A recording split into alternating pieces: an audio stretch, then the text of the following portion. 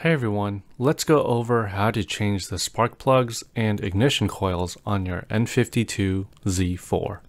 The tools we will be using is an optional breaker bar in my case, or a ratchet, a torque wrench, a 5/8 inch or 16mm spark plug socket that is preferably magnetic, an extension along with an adapter for it as needed. And an important thing to note is that you would want the total length of your socket plus extension to be at least about 8 inches. In my case, I used a 5-inch extension and a socket drive adapter, which gave me a little extra length. Then we will need a 5mm Allen key, your replacement spark plugs, and coils if you would like. I was doing some research, and some don't replace the coils since it's more of a failure item and not wear and tear like the spark plugs.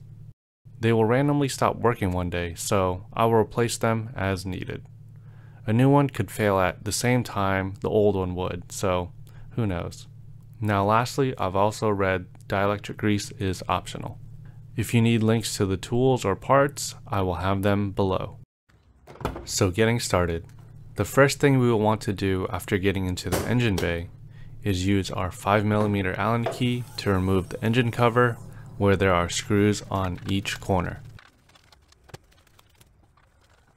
Then you will want to flip this tab up where it will partially eject the connection as well. And go ahead and remove that connection. It may be difficult to remove some of the connections due to the wiring slack, but don't worry, once you get to removing the coils, that will give you a little bit more wiggle room. Now we will want to remove the ignition coils itself. You can try pulling it and wiggling it out, but if you have trouble, you can use any sturdy tool and put it through the hole in the tab to help you pull it out.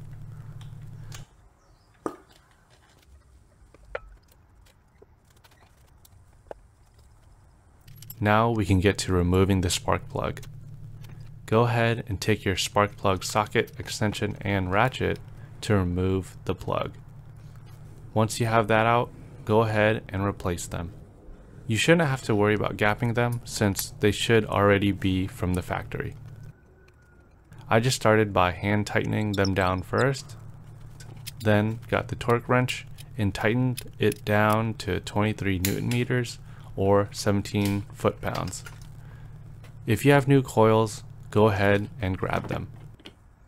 This next part is also an optional step, but I chose to put some dielectric grease down in the boot.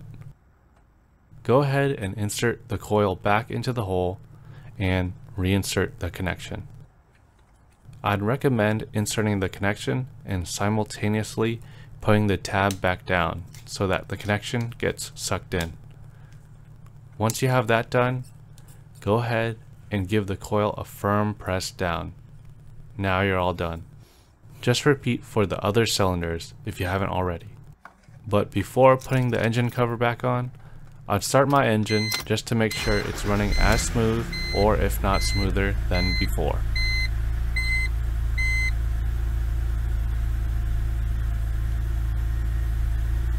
Also, here's some bonus info. While you have the engine cover off, it's a good time to check for any oil leaks, specifically the valve cover gasket if you take a look down here. If you don't know what I'm talking about, just follow this lip around to the side and see if it looks excessively dirty, wet, or shiny. Also, if there's a pool of oil in your spark plug hole, that could be related to the gasket in the hole that is usually replaced and comes with the valve cover gasket kit.